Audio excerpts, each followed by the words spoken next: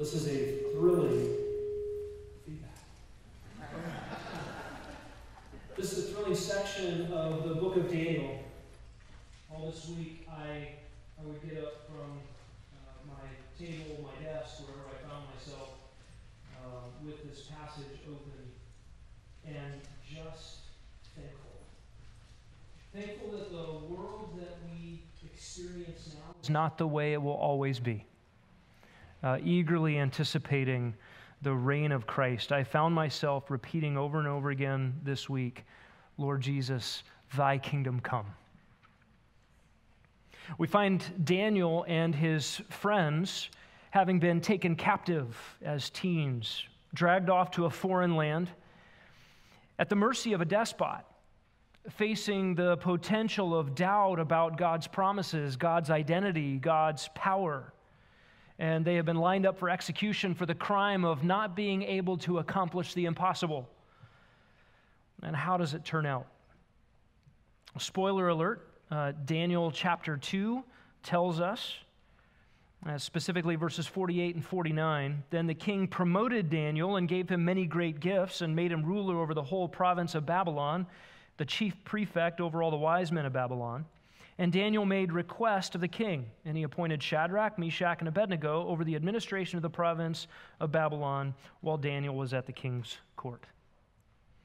And they have gone from slave captives of a tyrannical despot to powerful, wealthy rulers in the land, all before the age of 20. We love a good rags to riches story. You know, or little orphan Annie finally makes her way in the world. Maybe you're more in line with Cinderella. For me personally, it was Cinderella Man. That's my rags to riches story. The boxer who finally made it.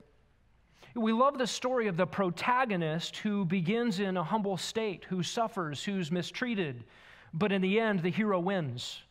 The protagonist is vindicated and the antagonists are humiliated. But that's not what this story is about. Daniel and his friends are not the main characters. This is not a rags to riches story of poor Jewish slaves hauled off to Babylon. The main character of this section of Scripture, though unnamed, is the Lord Jesus Christ, the Messiah. And the point of this passage is that his kingdom is coming, and it will put an end to all the ages of corrupt rule of man on the earth. Nebuchadnezzar and we will come face to face with the reality that the God of heaven is the kingmaker. He truly is King of all kings and Lord of all lords, and he is exercising his sovereign will in the rise and fall of empires, all of it revealed to the king of Babylon in a frightening dream of a metalloid statue. We get to look in on Nebuchadnezzar's dream and its interpretation this evening through Daniel chapter 2. The point of the passage from verse 36 down to the end of the chapter is simply Daniel delivers the interpretation of the king's dream. We're going to look at this section in two parts, the interpretation of the dream and then the king's response. And just fair warning, most of our time tonight will dive into the interpretation of the dream. The king's response will get a small mention at the end. What does this dream mean? We've all been waiting with bated breath for Daniel to tell King Nebuchadnezzar what his dream was all about. The dream means that God will establish his eternal kingdom and bring an end to all human government, all corrupt, sinful human government. Look at verse 36. This was the dream, Daniel says to King Nebuchadnezzar. Now we will tell its interpretation before the king.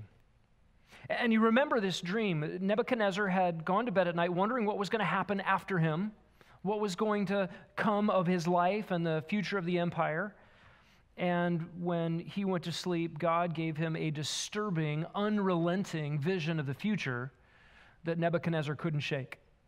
It wasn't like any normal dream you wake up from and you do something else with your life and you move on. Nebuchadnezzar could not move on from this dream because it was from Yahweh.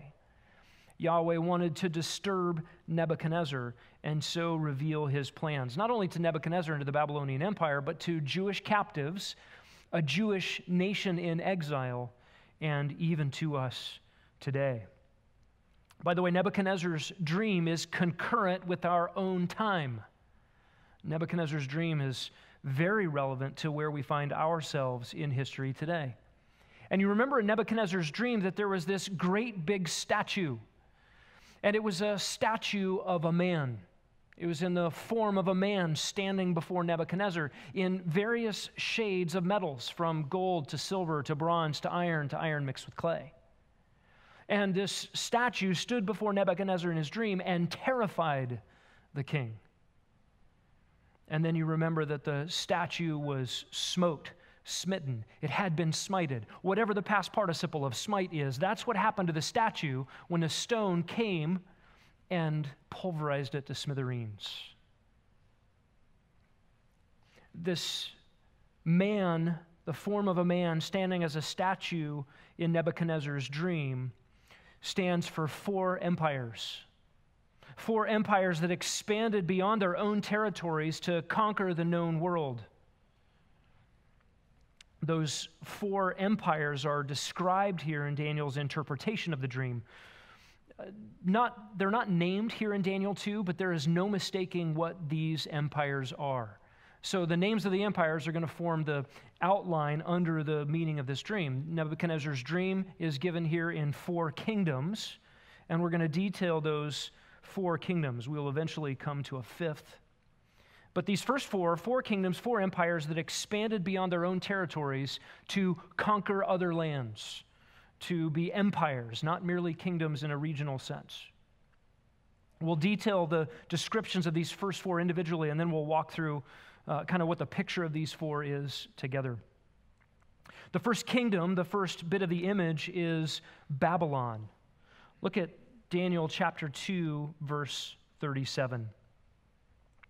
Daniel says to King Nebuchadnezzar, "You, O king, are the King of kings, to whom the God of heaven has given the kingdom, the power, the strength, and the glory. And wherever the sons of men dwell, or the beasts of the field, or the birds of the sky, he has given them into your hand and has caused you to rule over them all. You are the head of gold." Very clearly here, Daniel has identified the top of the statue as Nebuchadnezzar. Nebuchadnezzar is the king of Babylon, and he stands for the Babylonian Empire. And there are 2 statements here about the top and about Nebuchadnezzar. Daniel says, "You are the King of kings, and you are the head of gold." And in between those 2 statements, we'll find some more material. But first of all, thinking about Nebuchadnezzar, he stands for Babylon. He is its king and its embodiment. It was Nebuchadnezzar that made Babylon mighty in its heyday. 43 of the 66 years of the Neo-Babylonian Empire were Nebuchadnezzar's reign, from 603 to 539 BC. He made Babylon great again. Truly, he was the embodiment of all that was great of the Babylonian Empire. And so Daniel says to him, "You, O king, are the King of kings." This, by the way, is not flattery. This is a revealed fact from God who gave the vision and the interpretation. The statement here of Nebuchadnezzar being the King of kings is a superlative statement. Of all the kings that could be named, Nebuchadnezzar is at the top, and this is God's assessment of him. God is not speaking here of Nebuchadnezzar's moral character or his godliness, but of his regal ability, his skill as a monarch. Interestingly, Ezekiel says the same thing about Nebuchadnezzar in Ezekiel 26:7. "Thus says the Lord Yahweh, behold, I will bring upon Tyre from the north Nebuchadnezzar, king of Babylon, king of kings, with horses, chariots, cavalry, and a great army." It's not merely a statement that Nebuchadnezzar was a king who ruled over other kings. This is a unique statement with a definiteness that describes a superlative nature to Nebuchadnezzar's reign. And then it closes with the statement, "You are the head of gold," in verse 38. You remember from the dream, the top of the statue was made of gold. It was made of fine gold, a purity of a precious material, the most valuable material. That was to say that Nebuchadnezzar was a rare monarch whose abilities and energy fit his occupation. He was well suited to the job.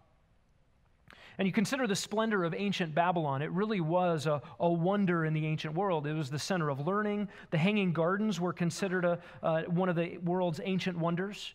Babylon's architecture and its palaces, its temples were resplendent in beauty and design, and the empire that radiated out from the city of Babylon was characterized by magnificence and grandeur and glory.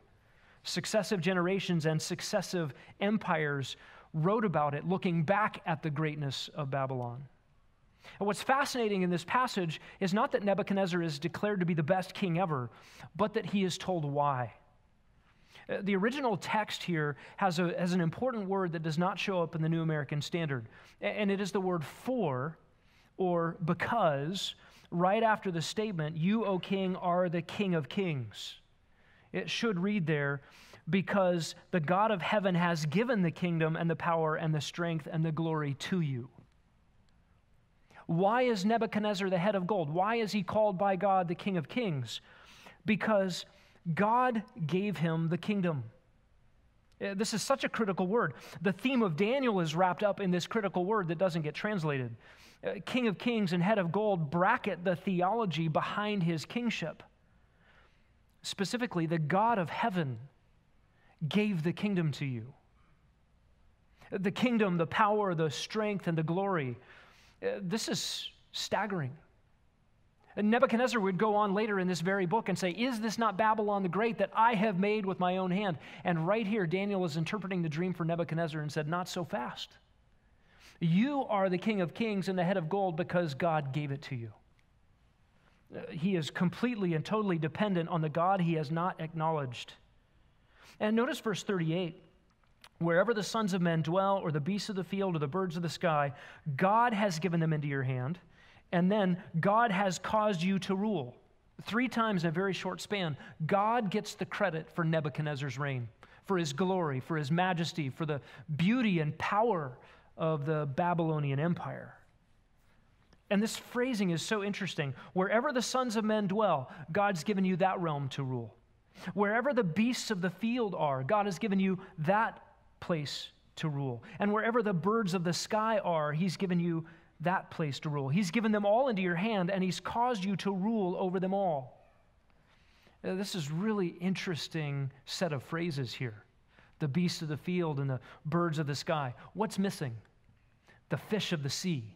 Right? If we're familiar with Genesis 1 and Psalm 8, we're expecting this fish of the sea. And apparently, Nebuchadnezzar was not a fisherman nor a recreational diver.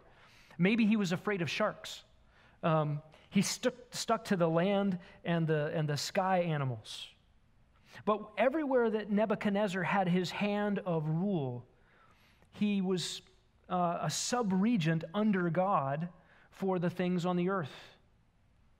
Nebuchadnezzar had conquered a lot of things, and the territory he controlled was given this feel of rulership and lordship over all. Now listen to Genesis 1:28. God blessed them, and the only them on the earth there at that point is Adam and Eve.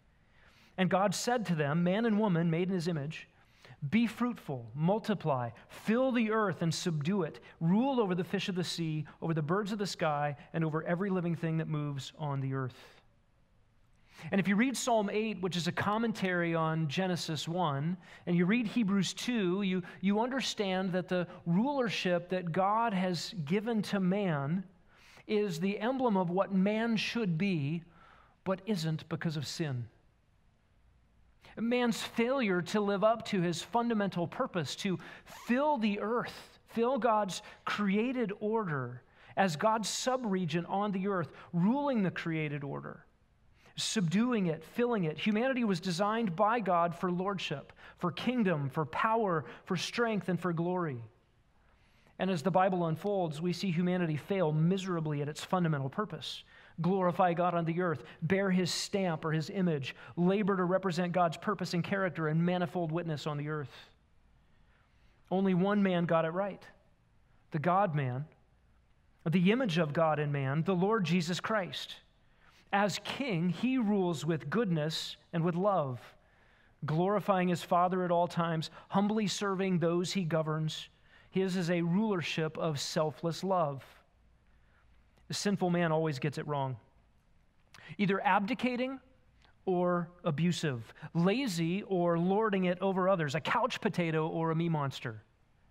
Man gets this lordship thing wrong because of sin.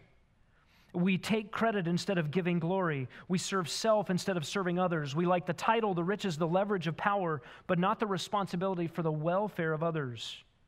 Whatever lordship we exercise is contaminated, ruined by sin. We ought to be struck by the words that are used here of Nebuchadnezzar.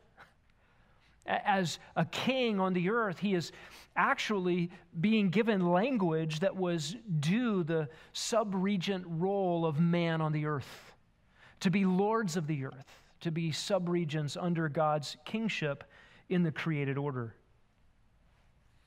So Daniel closes this statement of Nebuchadnezzar with, "You are the head of gold." That is, Nebuchadnezzar is in rare air. He is a rare commodity. It's an uncommon gathering of gifting paired with tireless commitment. We read from history Nebuchadnezzar's tireless efforts to build Babylon, to make it beautiful, to make it great, and to manage and exercise good kingship. I don't mean that in a moral sense. I mean effective sovereignty over a vast empire.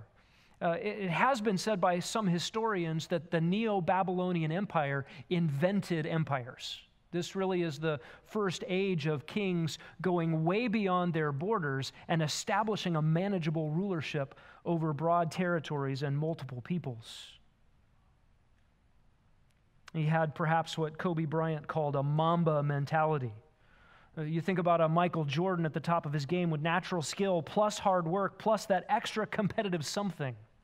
Sort of a cutthroat approach, whatever it takes to be the GOAT. Why are you, Nebuchadnezzar, the head of gold? Because the God of heaven, whom you do not acknowledge, whom you offend with your immoralities, and whose condemnation you incur by your idolatries, has given you everything that you have. Whatever skills, whatever strength, whatever opportunities and circumstances and successes, the God of heaven made man. The God of heaven made every man. The God of heaven made you, Nebuchadnezzar. To be told that you are the GOAT, the greatest of all time, would be an ego trip. But to be told that someone else gets all the credit for it should be humbling. And we will see how Nebuchadnezzar responds to that statement. Nebuchadnezzar, as head of the Babylonian Empire, is the first kingdom. He's the head of gold in the statue. Next, in verse 39, we move to Medo-Persia. This is the second empire in the list. Look at verse 39. After you, there will arise another kingdom inferior to you. That's all that Medo-Persia gets here. How do we know it's Medo-Persia? It's not in the text. It will be. First, let's start with just the phrase, after you. Think about being in Nebuchadnezzar's shoes, and all the sycophants around him have said, "Oh, king, live forever." And God says, after you. You're coming to an end. You're going to die. You're going to go away. You're going to be buried. And even the empire that you strove to make great will crumble behind you. It all ends. There is another kingdom coming. And that another kingdom is inferior. Literally, the word, it is earthward from you. So Nebuchadnezzar's here. The next kingdom is lower. Look down towards the ground. We remember from the dream that the chest and arms are of silver, verse 32. This is the Medo-Persian Empire, 539 BC to 331 BC, approximately 208 years long. How do we know it's Medo-Persia? Well, it's not named here, but in chapter 5, verse 28, we find out that Babylon is handed over to the Medes and the Persians. And then over in chapter 11, verses 1 and 2, very specifically names Darius the Mede and 3 more kings of Persia over this empire. The 4 metals in the Daniel 2 dream correspond to the 4 beasts in the vision of Daniel chapter 7. We'll get there. And then those 4 beasts are identified as 4 successive kingdoms, and they are named in Daniel 7 and 8. The second kingdom in that vision is a bear, and in chapter 8, that second kingdom is a 2-horned ram. And in chapter 8, verse 20, the ram which you saw with the 2 horns represents the kings of Media and Persia. Very clearly named in the book of Daniel. I want you to turn back to Isaiah chapter 21. because this second empire gets named a long time before Nebuchadnezzar's dream, a long time before Daniel wrote, before he was exiled. Isaiah 21, 1-10 is God's judgment, future judgment against Babylon. Now, at this point, Babylon has not yet been God's tool to judge Israel and take Israel into exile. But God is already prophesying that Babylon will be judged for her many crimes. And in verse 2 specifically, a harsh vision has been shown to me. The treacherous one still deals treacherously. The destroyer still destroys. Go up, Elam, lay siege, Media.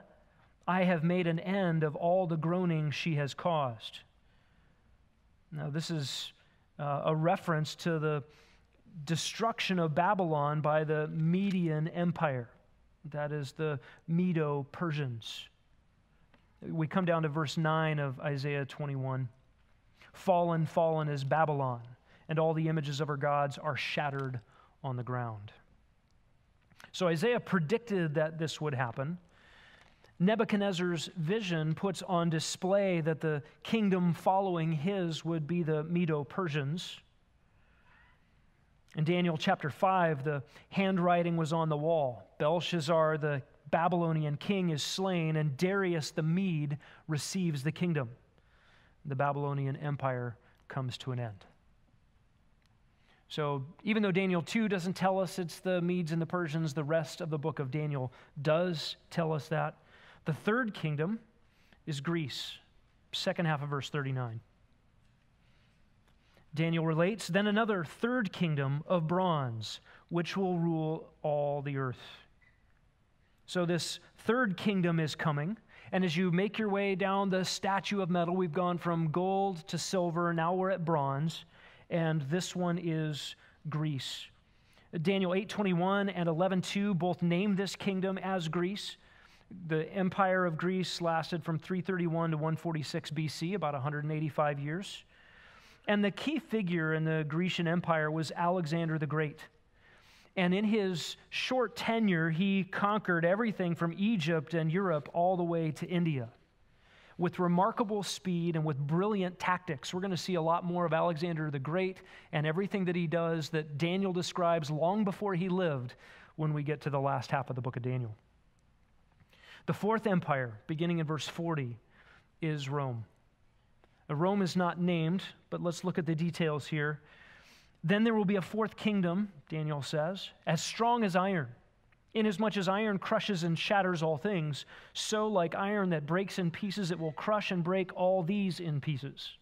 In that you saw the feet and the toes, partly of potter's clay and partly of iron, it will be a divided kingdom. But it will have in it the toughness of iron, inasmuch as you saw the iron mixed with common clay. As the toes of the feet were partly of iron and partly of pottery, so some of the kingdom will be strong and part of it will be brittle. And in that you saw the iron mixed with common clay, they will combine with one another in the seed of men, but they will not adhere to one another, even as iron does not combine with pottery. There will be a fourth kingdom. This is the Roman Empire, which began in 146 BC at the defeat of Carthage, which is the end of the Grecian Empire, beginning of the Roman Empire. And if you were to somehow identify the end of the Roman Empire, you can put that in any number of places in world history. Either the division of Eastern and Western Empire of Rome in 395 AD, that would give a duration of 500 years to the Roman Empire. You could calculate it by the last emperor in the western side of the empire in 476 AD. Or you could look at the whole political religious complex that eventually became the Roman Catholic Church as a continuation of the Roman Empire. Any way you put it, this empire has far exceeded in territory and in duration the empires preceding. And it is described as strong as iron by Daniel. And there's not a commentator on Daniel who disagrees with identifying this as Rome, even though Rome is not named. Rome is never named in the book of Daniel. The Roman Empire is not even a twinkle in the eye of world politics at this point. And yet the descriptions of Rome and then the naming of Rome in the New Testament will clarify things for us. The only detractors to seeing this empire as Rome are those who will disallow Daniel to be prophetic. There are those who believe that Daniel wrote not as a prophet, but a pseudo-Daniel wrote somewhere in the 2nd century BC during the time of the Maccabean revolt. And the goal was to get Jewish loyalties ginned up against their oppressors. And so they had to see all the enemies of Israel as those that had been cataloged and prophesied, but Daniel was really writing in the time of when it was happening. Well, concurrent to that only takes you through the Grecian Empire. So there are liberal scholars today who deny Daniel's authenticity in the 6th century BC, who will not allow that God can speak prophetically and tell the future in his book, who say Daniel wrote after the fact. It's so accurate, especially Daniel's descriptions of Alexander the Great and the Grecian Empire is so accurate that he had to have written after the fact. And so then they take their 4 empires up to Babylon, Persia, the Medes, then the Persians, then the Greeks, or Babylon, Medo-Persia, Greek 1, Greek 2. But of all the commentators who believe the Bible at face value and believe that Daniel did write prophetically, the universal assessment is he is clearly speaking about Rome. This clearly fits the history of Rome. It fits Rome's self-description. The Romans are clearly the next empire, taking the mantle decisively from the Greeks in 146 BC. And then when you come to the New Testament, Luke 2, verse 1 says this, "Now in those days a decree went out from Caesar Augustus that a census be taken of all the inhabited earth." And here again you have the exchange of empires, one empire ruling the known earth, and the next one coming, ruling and taxing the known world, is the Roman Empire, present in Jesus' day. Look at verse 40. "Inasmuch as iron crushes and shatters all things, so like iron that breaks in pieces, this empire will crush and break all these in pieces." Break all previous empires, literally causing them to be shattered and shattering them. Rome would trample under its iron boots everything in its path.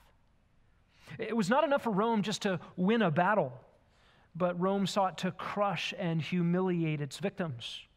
In fact, Rome was famous for holding its empire together by brute strength. For some 500 years, the Roman Empire was unopposable.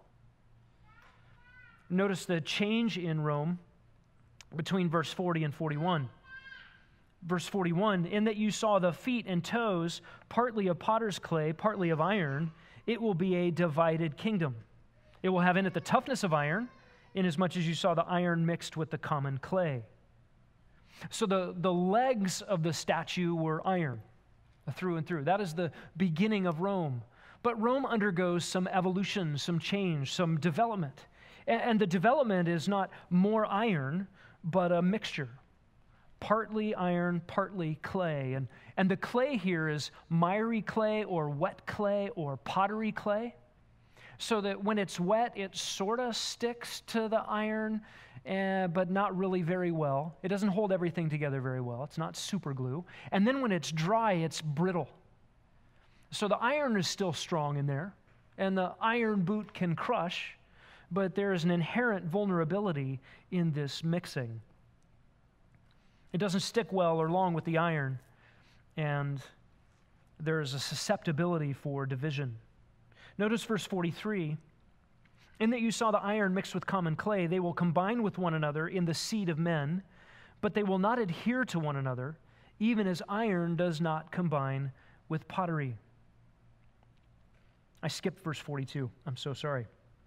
"The toes of the feet were partly iron and partly pottery, so some of the kingdom will be strong and some of it will be brittle." And then in verse 43, we see that Rome is quite literally mixing for itself, but will not mix.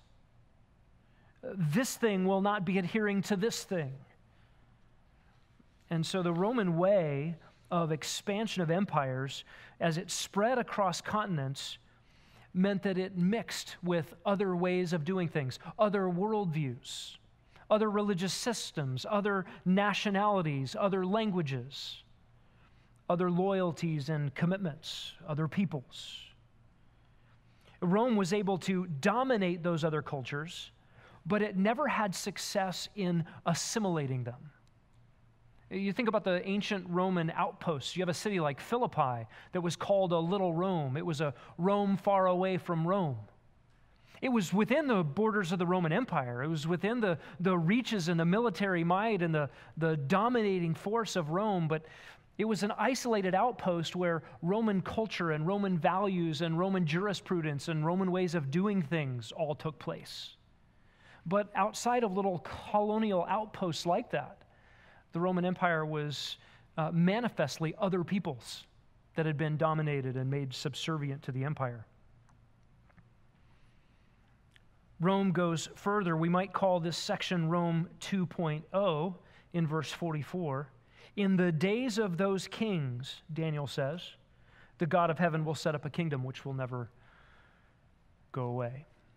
In the days of those kings. What are those kings? He's clearly here not referring to the kings that have come through in the vision. Only Nebuchadnezzar is named there. Those kings, the nearest possible referent to it is to the iron toes of verses 42 and 43. In the days of those kings, and here Daniel has changed from the metaphor to the reality, 10 toes to those kings. That's just clarified for us in Daniel chapter 7, where the beast vision that matches the statue vision, and the statue you've got the 4 metals in descending order. In Daniel 7, you have the 4 beasts described in different ways. They all match those same 4 kingdoms. And the 4th kingdom has 10 horns. And those 10 horns are said to be 10 kings. And this is confirmed for us in Revelation 13 and Revelation 17. And so these 10 kings are kings that didn't exist in the Rome we've seen yet so far, which is why many commentators will place verse 44 as a revived Roman Empire. If the Roman Empire that is talked about here seems to have gone off the scene of history in some fashion, God here is describing 10 toes of that final makeup of the statue, or 10 horns of the 4th beast we'll get to in chapter 7, which translate to 10 kings of yet future time in Revelation 13 and 17. These 10 toes of Daniel 2, a federation of 10 kingdoms. We will see them allied with Antichrist in the last manifestation of the 4th kingdom. It will be the final iteration of man-made government foisted against the God of heaven. And notice what Daniel 2 says about them. The toes, some of iron, some of pottery, so that some will be strong and some will be brittle.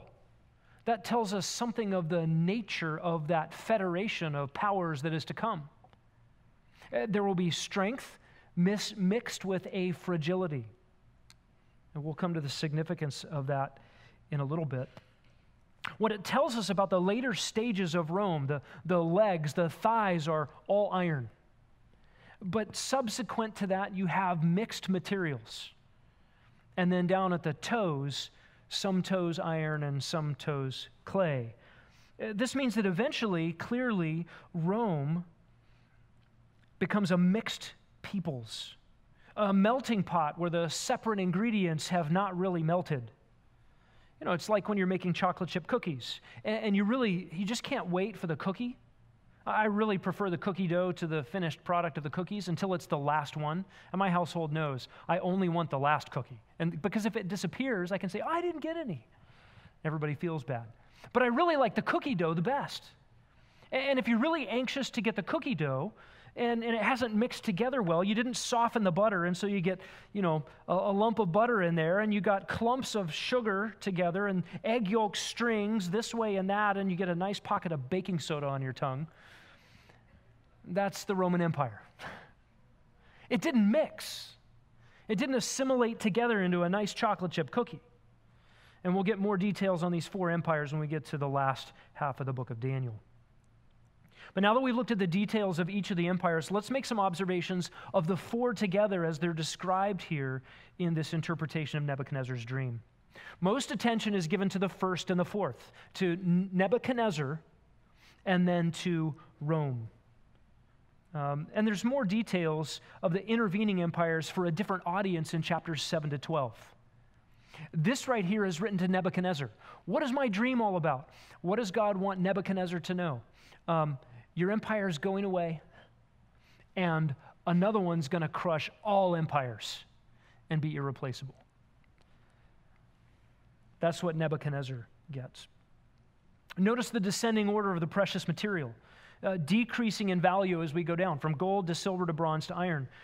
By the way, this just indicates something contrary to the way sociologists think about human development, right? There's an evolution of governmental systems, and it's just getting better and better and better. We've lived in a pretty remarkable experiment. Winston Churchill said Western-style democracies are the worst form of government ever invented by man, except for all those other forms of government ever invented by man. We've lived in a pretty unique time that we really rather have enjoyed. And yet in the big scheme of things, man's not improving. There's not an evolution of things to better and better. And by the way, the end of democratic experiments, the end of republics is what? Tyranny. At least historically. It's always happened that way. Our little experiment here will not stand the test of time. The thought that man could, on his own strength, on his own merit, with his own designs, with his own political experimentation, create an evolving progress of governmental systems unto a new world order and a utopia has been the dream of every beauty pageant and the promise of every politician. But it is a vain and empty promise. What it misses is the key ingredient that is the problem of human governance, the human part. Post-Genesis 3, post-fall, total depravity, collective total depravity of man. The first one on the list is gold. That's Nebuchadnezzar in Babylon. I think what's in mind here is the descent from a pure monarchy to other forms of government. And I want to trace this out just a little bit. In Nebuchadnezzar's reign, you had a pure monarchy, an absolute sovereign. His word went. That was it. That's just what happened. When you get to the second level, the silver level, that's the Medo-Persians. First of all, you're starting with two kingdoms. You've got multiple people at the helm. It's less purely a monarchy. And then when you get to the statements in the book of Daniel in two places in chapter 6 that refers to the laws of the Medes and the Persians, which cannot be revoked. And you're thinking, Darius, why don't you, you don't want Daniel in the lion's den and you're sleepless all night. You're the king. Why don't you just let him out? Well, the laws of the Medes and the Persians won't let him out. What's going on there? He's not an absolute monarch. It's not his word goes. No matter his good intentions, at some level he is enslaved to something that competes for power with the monarch. The government commissioners and satraps tell the king what to do, and then the king is bound by this tradition of the laws of the king, laws of the Medes and the Persians. You get to the third level, the bronze level, that's Greece. And Greece was a republic. I can read Plato. This is where we get the idea. John Wayne said, republic, I like the sound of the word. It means people can live free, talk free, go or come, buy or sell, be drunk or sober, however they choose. He got all emotional about a republic. He was speaking about Texas. And Greece was set up as a republic. That is, there's some form of representation of the people and a senate which was to be the governance of the nation of Greece. Now, we know that Alexander the Great was a great man, a military leader. He became the central leader of Greece, but he was held sway by the representation of the people. This is a farther descent from a pure monarchy. You go gold, silver, bronze, and then iron. This is Rome. And Rome began as a Grecian-style republic. Eventually, it was a Senate in name only, emperor in charge kind of rulership. But there was also a bureaucracy and a nobility class, and really behind the Roman Empire, the iron, if you will, was the military-industrial complex. They really ran the show. In fact, it was the Roman legions and even the Praetorian Guard who could depose an emperor, and they could install their own guy. Rather than the divine right of kings by hereditary descent of the Roman Empire, you had takeover by military coup, generation after generation after generation in Rome. Military strength, but a fragile unity emerged because Rome was increasingly divided. The iron and clay era of Rome is mixed nationalities, divided loyalties and interests, a variety of backgrounds, military strength, the iron boot, but no cohesion between the parts. Under Roman rule, ironically, it was the Greek language that was the common language spoken through the empire. The Roman colonies, the outposts of Roman culture were there, but they were anomalies in the whole scope of the empire. The military presence really sewed the empire together, from the British Isles to North Africa to Portugal to Asia. A vast empire with a vast multitude of peoples. We can think by illustration of the United States in our present day.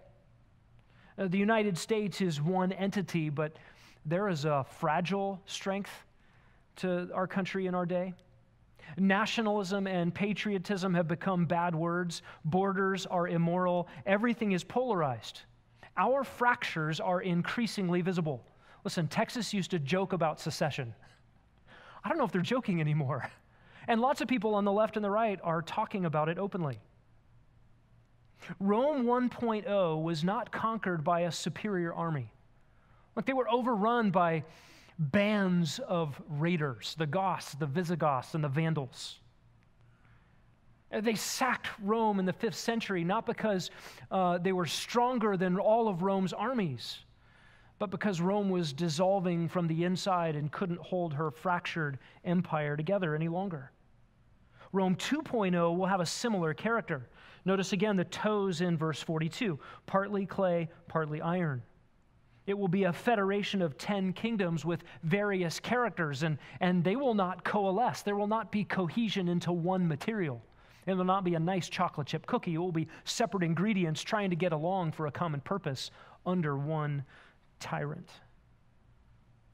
Notice the descending order of the metals. While they go from greater value to lesser value, they descend in increasing strength. The gold, silver, bronze, iron, if you know the periodic table, you're going to lower atomic weights as you go down. Less valuable, but stronger. Military might and increasing territory as you go down. The idea of the Medes and the Persians being better than the Babylonians or the Greeks being better than the Persians in terms of territory, but not in terms of the purity of its rulership. That's why you go from more valuable materials up top to less valuable as you go down. That says something to us about God's ideal. God's ideal, frankly, is an absolute monarch. God's ideal is an absolute monarch, and that's hard to hear in, for us, what used to be a constitutional republic. That's hard for us. We love freedoms. We don't like the idea of a despot just having his way. Look, I know my own sin enough to know that you put me in charge of that, I'm going to ruin everybody's life. It's nice to spread the depravity around a little bit and have some checks and balances. But God's ideal is not that. God's ideal is a monarch with absolute power and an absolute monarch who is absolutely good. What would that government be like? Well, that leads us to the 5th empire, verses 44 and 45. And we are going to read these glorious words. Look down at the text with me. In the days of those kings, those 10 toes, the God of heaven will set up a kingdom which will never be destroyed, literally, will never demolish itself by internal corruption. And that kingdom will not be left for another people. There's no after you another empire. It will crush and put an end to all these kingdoms, but it itself will endure forever. Inasmuch as you saw that a stone was cut out of the mountain without hands, and that it crushed the iron, the bronze, the clay, the silver, and the gold, the great God has made known to the king what will take place in the future. So the dream is true, and its interpretation is trustworthy. We're going to develop this aspect of the dream next week. This is Messiah's kingdom, and it's coming. It hasn't done yet what it is said to do in this text. And we're going to unfold that next Sunday evening. Second half of verse 45 just affirms that God made this dream known. God made this interpretation known. It is therefore trustworthy. The God of heaven made this known to Nebuchadnezzar and gave the interpretation to Daniel. The God who transcends everything Nebuchadnezzar could hope in. He's over everything that Nebuchadnezzar believed in. And when God speaks, his words are reliable. This is a contrast to all the learning and all the speaking of sinful men. And I just love this. 2 little verses. Simple, clear words that bring an end to all the corruption of all the human governance stacked up over human history. It's interesting to me that the statue that Nebuchadnezzar saw was in the form of a man. That is, man has his day. Well, the Lord is going to have his day. And that day of the Lord is a series of events that will bring to the end all of man's doings. What is the response of the king? Verses 46 to 49. Temporary humility. Temporary humility. First of all, we see in verse 46 that a king of kings bows before a slave captive from a slave nation. This is a great reversal. King Nebuchadnezzar fell on his face and did homage to Daniel, gave orders to present to him an offering and fragrant incense. The king answered Daniel and said, "Surely your God is a God of gods and a Lord of kings and a revealer of mysteries, since you have been able to reveal this mystery." Listen, kings don't bow before captives. And this king, who is about to exterminate all of his trained wise men, now bows before this young Daniel. And he does more than bow. Nebuchadnezzar got religious here. Did homage is a religious word used overwhelmingly that way in the worship of a deity. He presents offerings, another religious term. He presents fragrant incense or a tranquilizing, pleasant odor before Daniel that was offered to deities in worship. Daniel here before Nebuchadnezzar is the visible representation of Daniel's God. What else does Nebuchadnezzar know to do but bow down before images of things? Daniel has spent all this time deflecting, time and again, and Nebuchadnezzar has only Daniel to look at. He is directing his own heart now at Daniel to recognize the work of Daniel's God. Look what Nebuchadnezzar says after bowing down before Daniel. He says, "Surely your God is a God of gods and a Lord of kings." He doesn't here say, the only true God is Daniel's God. Not yet. In fact, the original is very clear that he says, your God is a God of gods. A God of gods. Not the God of gods. Not the Lord of kings, but indefinite. Nebuchadnezzar here is still polytheistic. There are still other gods. He says, your God is a Lord of kings. There are others. There are other regional deities who must be in charge of other kings somewhere. Nebuchadnezzar's favorite was Marduk, and Marduk's son, Nebo, was the one Nebuchadnezzar was named after. Nebo, in particular, was said to be the one who revealed knowledge in Babylonian mythology. And so here, Nebuchadnezzar has to make this tacit admission that Daniel's God is the revealer of mysteries in this case.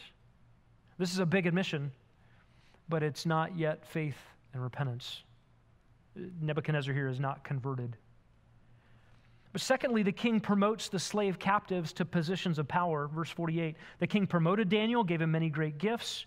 Literally, he gave him many much gifts of greatness, multiplied adjectives to describe his enrichment of Daniel here. And he made him ruler over the whole province of Babylon.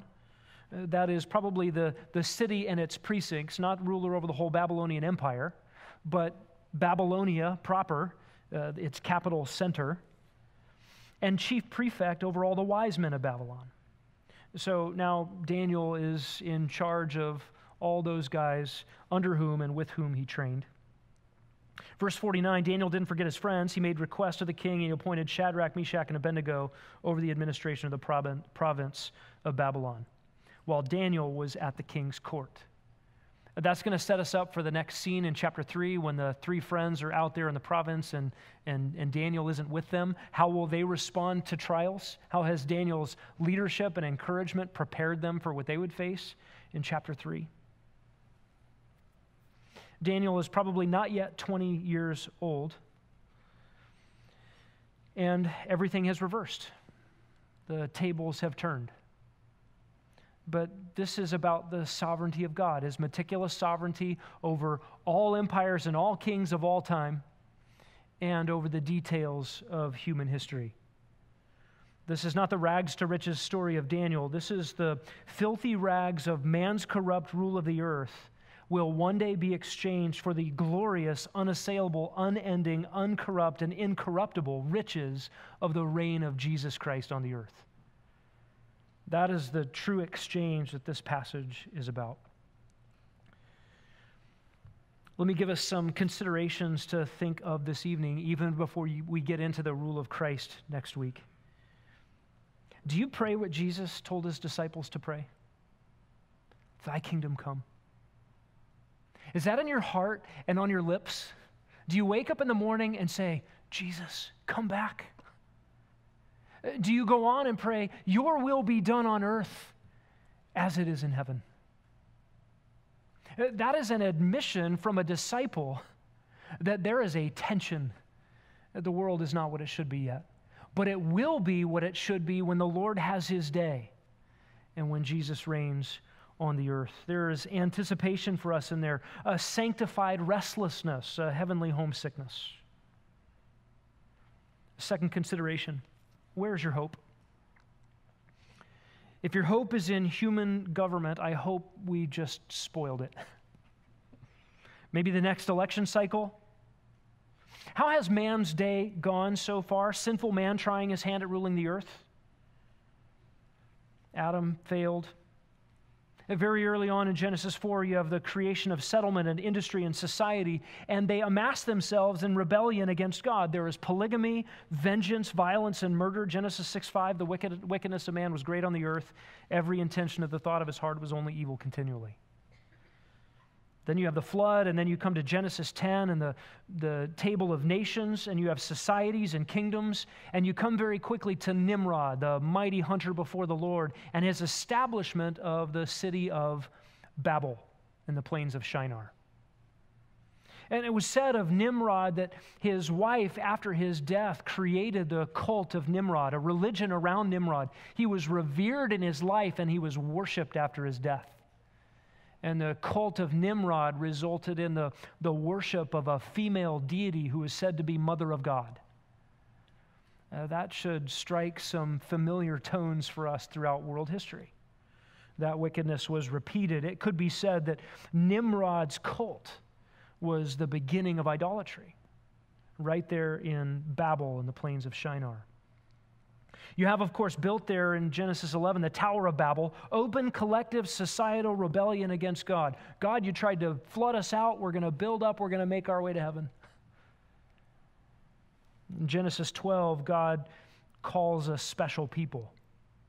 And you have the beginnings of a theocracy.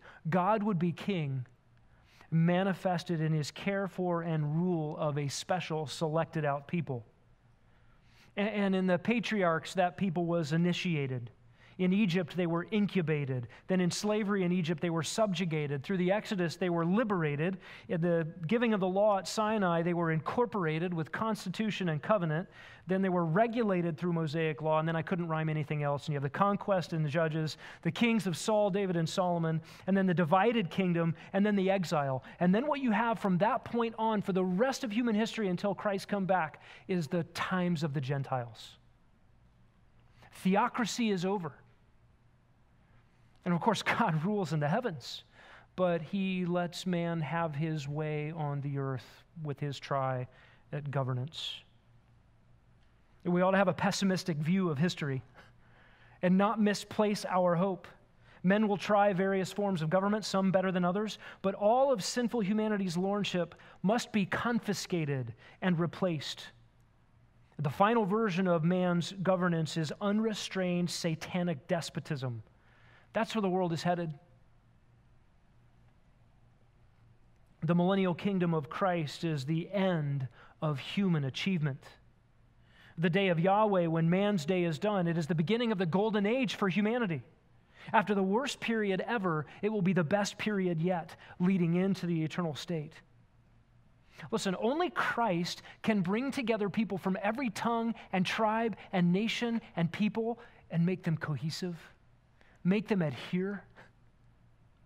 Think about the church as a preview of that very reality. The church ought to be that. And where the church is functioning properly, it is that. Only Christ can do these things.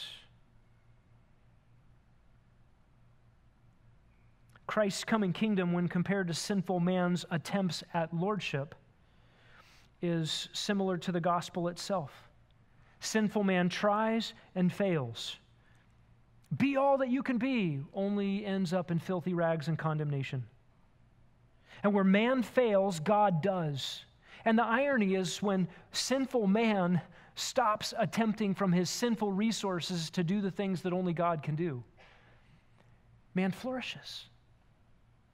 In the gospel, man flourishes when he gives up meritorious works and believes in the finished work of Christ.